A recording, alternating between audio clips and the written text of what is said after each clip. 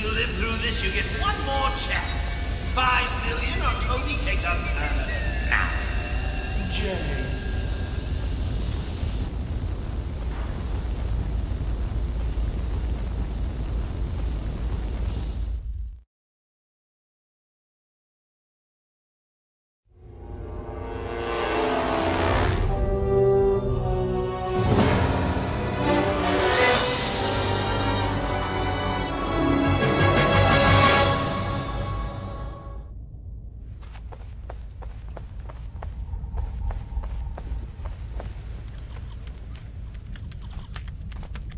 Run a profile on this woman.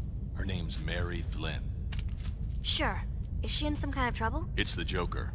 And maybe more. Something about this woman doesn't add up. I'm gonna work on the obstacle course. Run Alfred's training program for me. Sure thing.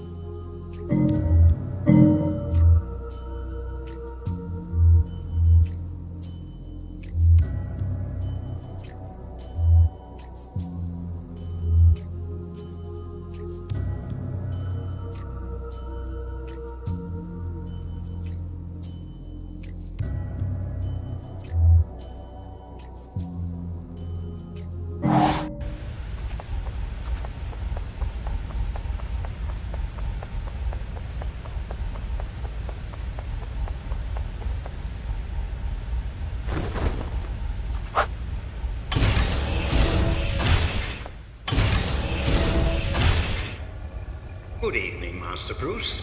I hope you're managing to scrape by despite my absence. I took the liberty of recording one of our training sessions. Trust you will find it useful. We'll begin with a bit of bat grapple training. If you'll be so kind as to activate the grapple.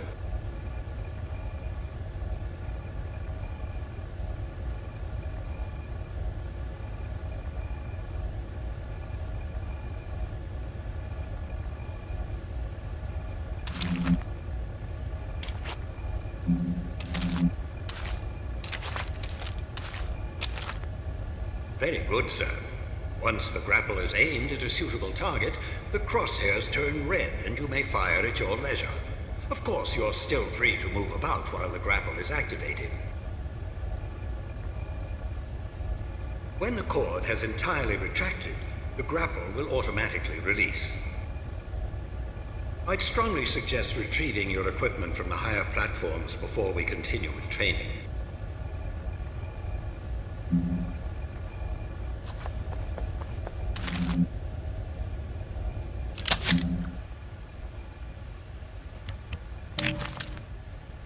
You've uncovered some bat cuffs. Well done.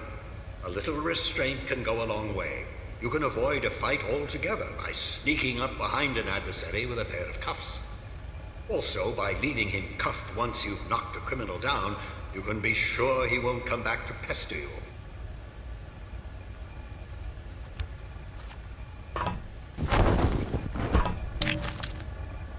Good, batarangs. Of course you know how useful they are. Much better for disarming an enemy than knocking him out. Of course, with a little diligence and a handful of batarangs, you probably could render a grown man unconscious, but it is a bit wasteful.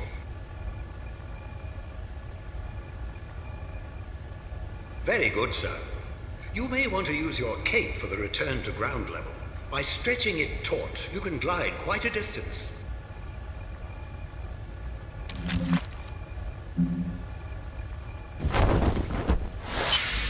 Good show, Master Bruce. We'll move right along now to the use of the batarang.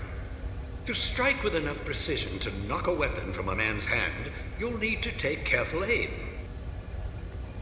With a little practice, you can strafe around your target without losing your aim. Once you have your target in your sights, the crosshairs turn red. You can practice your aim on these posts. Aim for the bullseyes.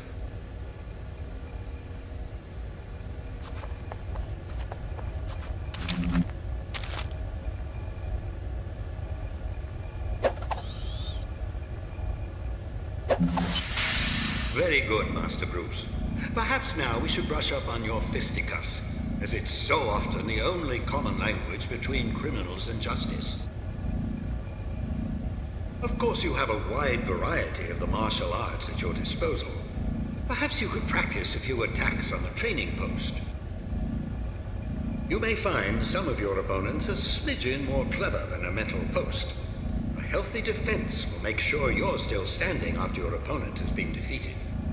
There are few men in the world as skilled in as wide a variety of martial arts as you, Master Bruce, but there is only so much you could practice at home.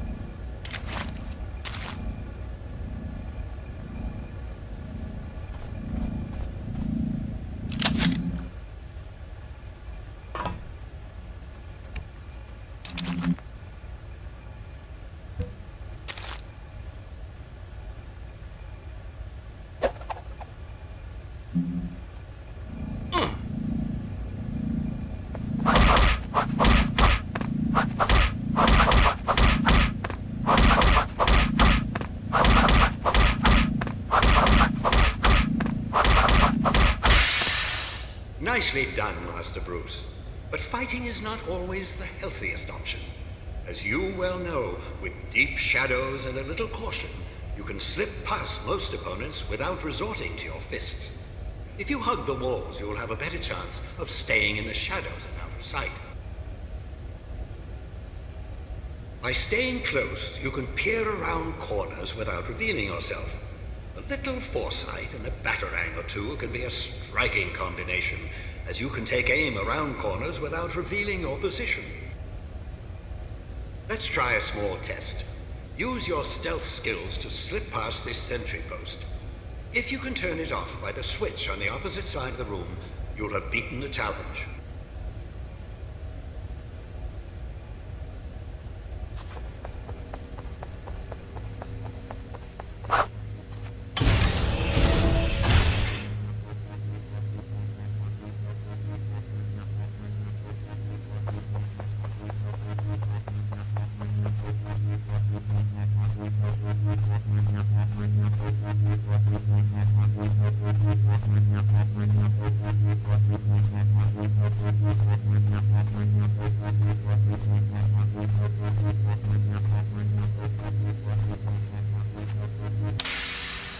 Very good, sir. We'll move on to one final training sequence, this one to perfect your freefall. The challenge is to use your cape to slow or speed your fall as necessary. Trust yourself to grapple back to safety before you reach bottom.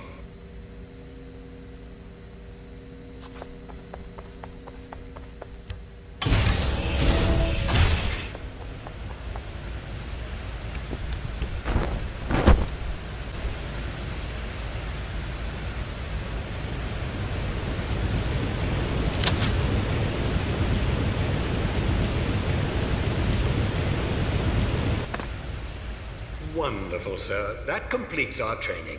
You've done splendidly, Master Bruce. You never cease to amaze. I pity the criminal who comes between you and justice. If you need any more assistance, you'll always find Batgirl dutifully answering her communicator.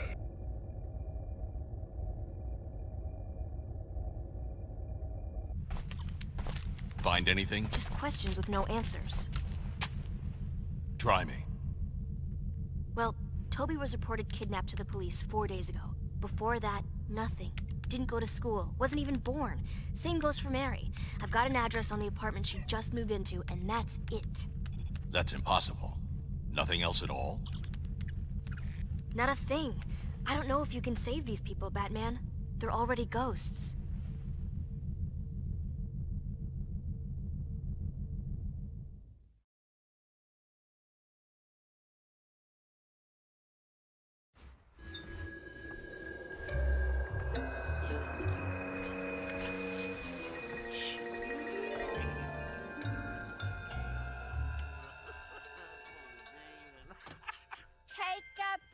And play a while, doo-dah, doo-dah.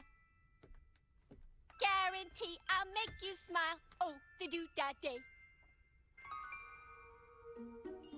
Not now, Pooh. My audience who waits.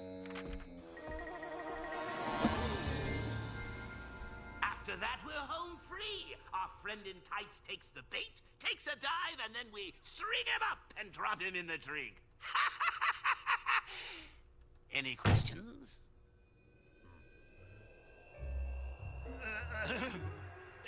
Yeah, well, boss, a couple of the guys and I were thinking that since we're fighting the bat and all that, maybe we're not getting paid as much as we should. I mean, when I was working for the Penguin, we were getting benefits in a 401k.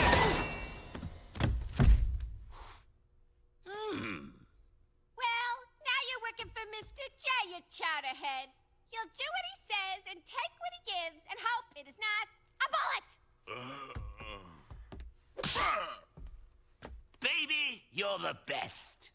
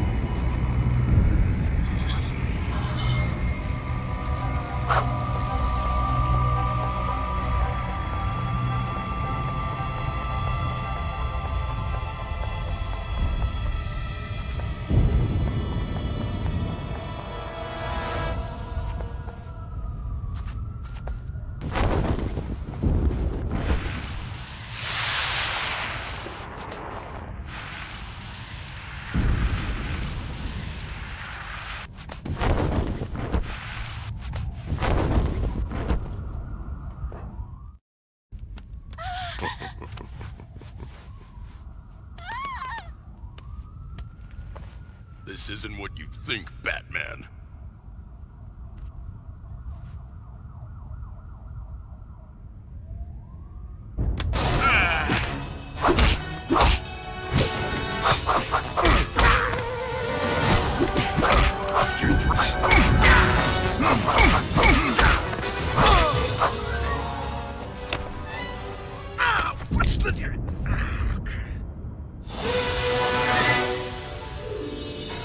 The Joker's after you. He took my... Toby?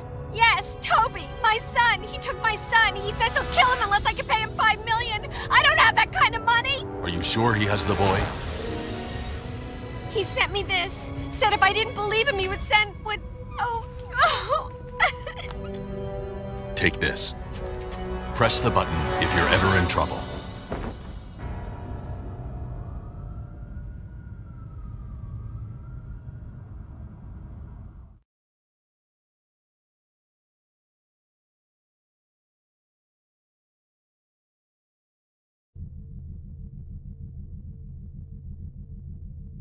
Any evidence that Mary could come up with $5 million?